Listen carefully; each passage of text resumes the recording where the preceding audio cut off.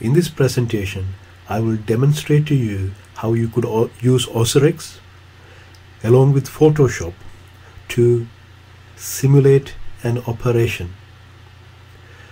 This is an overview, and for more detailed instructions you need to seek out an expert in OsiriX.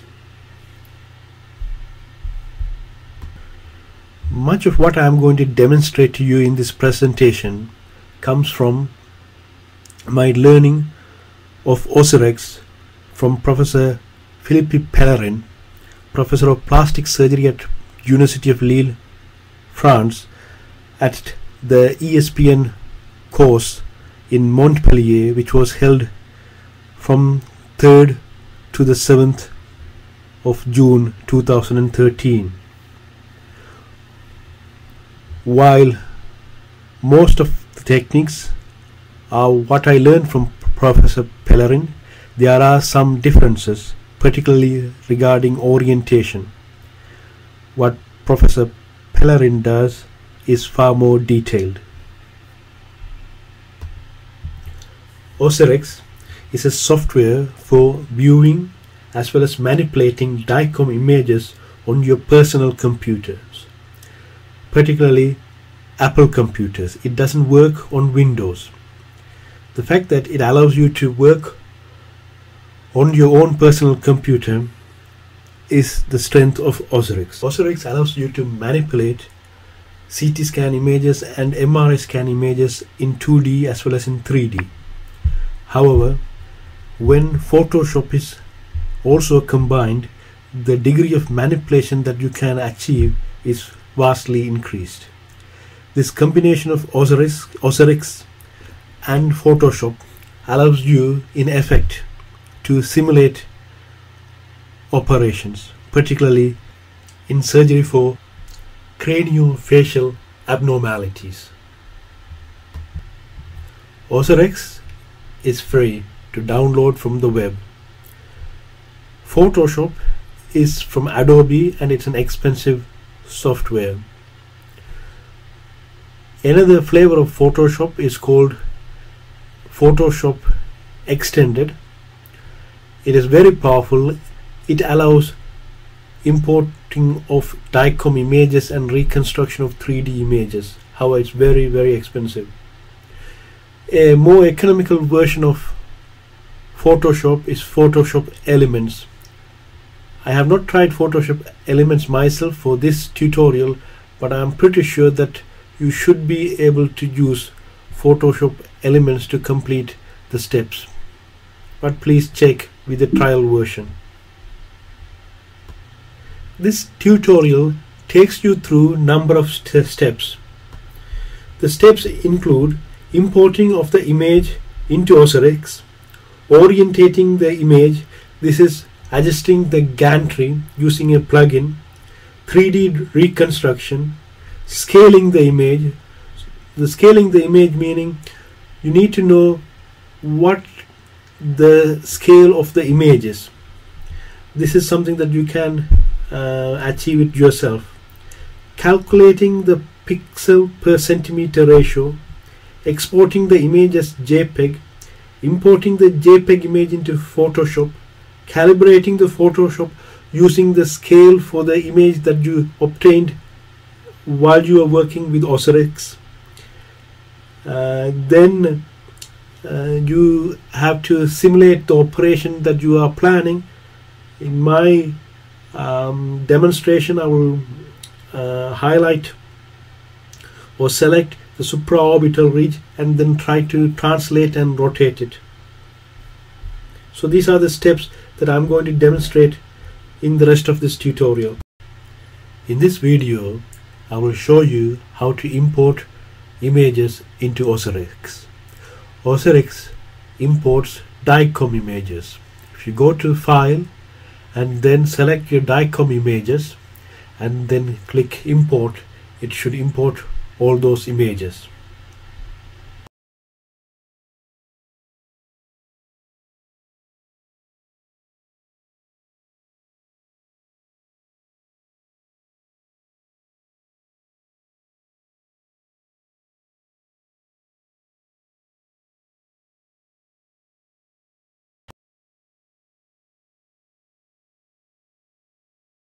In this step, we will view the images in the 2D viewer. To do that, you have to click this icon,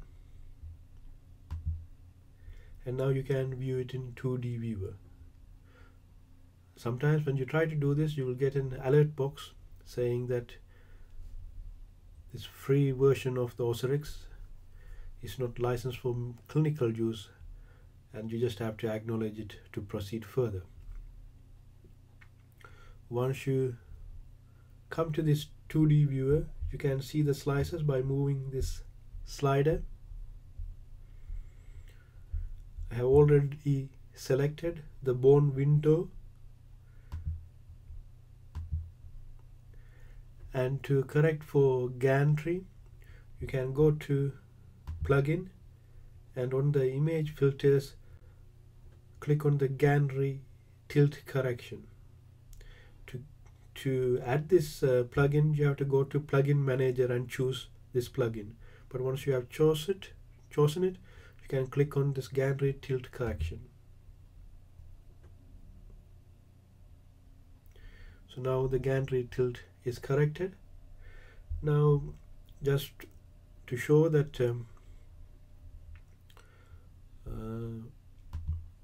that you can view in axial, sagittal and coronal planes, you have to click on the 3D MPR, and you'll get the images in the axial, in the sagittal, axial and coronal planes. You can move the slider, but what we want is a 3D representation. To do that, you will need to go back to your 2D viewer and select 3D volume rendering.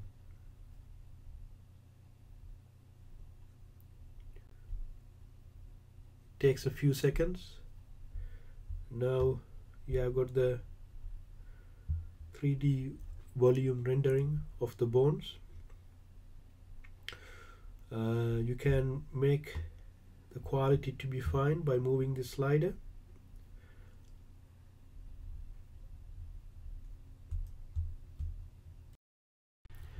When we have an image, we need to know the scale.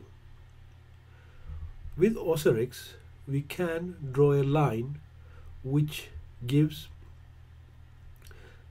the dimension. However, when we export it to Photoshop, we need to have a scale so that when we manipulate in Photoshop, we know the length of the drawings that we are making. To do that, first of all, we need to draw a line.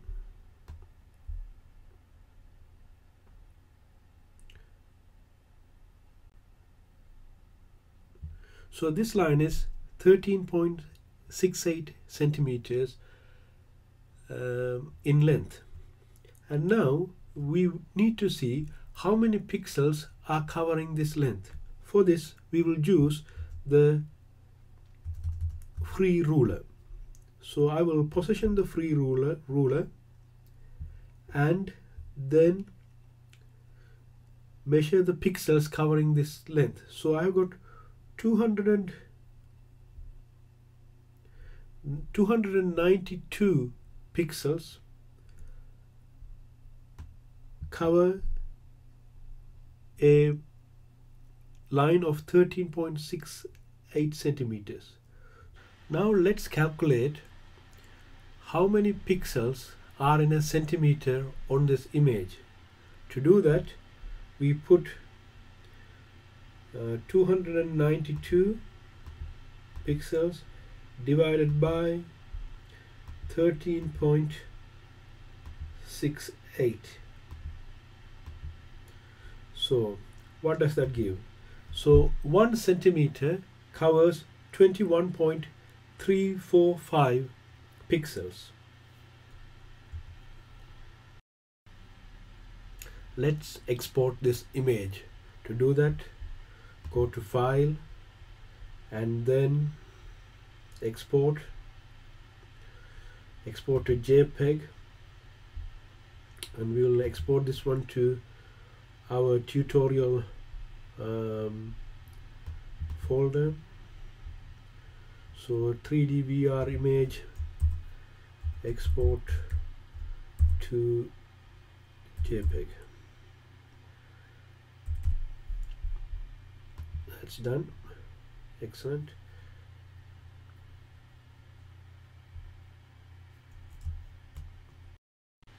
Let's now import the JPEG image into Photoshop. So let's go to File, Import, maybe Open, and the Documents, OsiriX tutorial, and there you go. So we get that in. Good. Let's now set the scale for this image.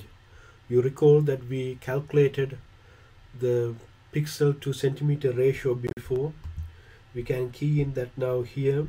So let's go to pixel to centimeters, and we said it was 21.345. So that's all set.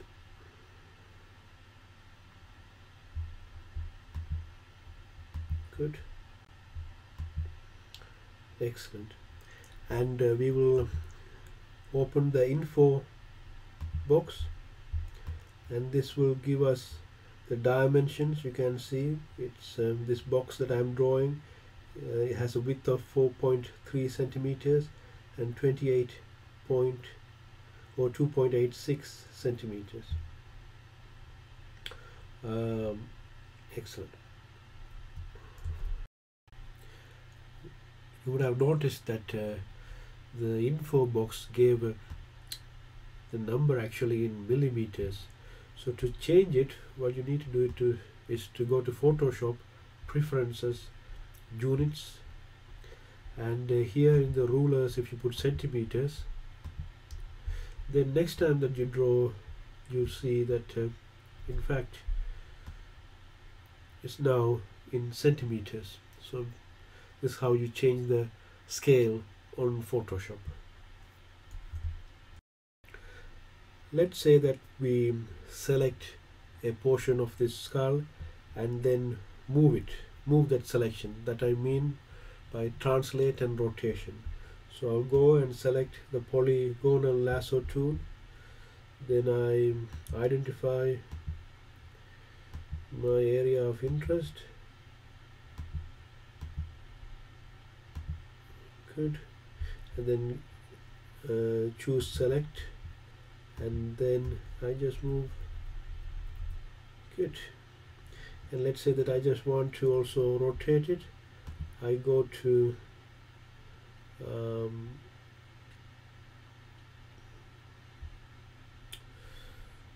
transform and rotate, and now I can rotate it.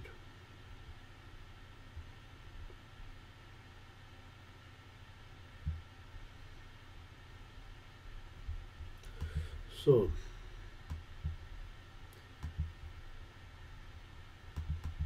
maybe this is not what you exactly wanted, but it shows what Photoshop can do, allow you to do, is to manipulate the image, and this way you can simulate or plan the operation that you are going to do and look at what the outcome is going to be. You can once again measure these lengths.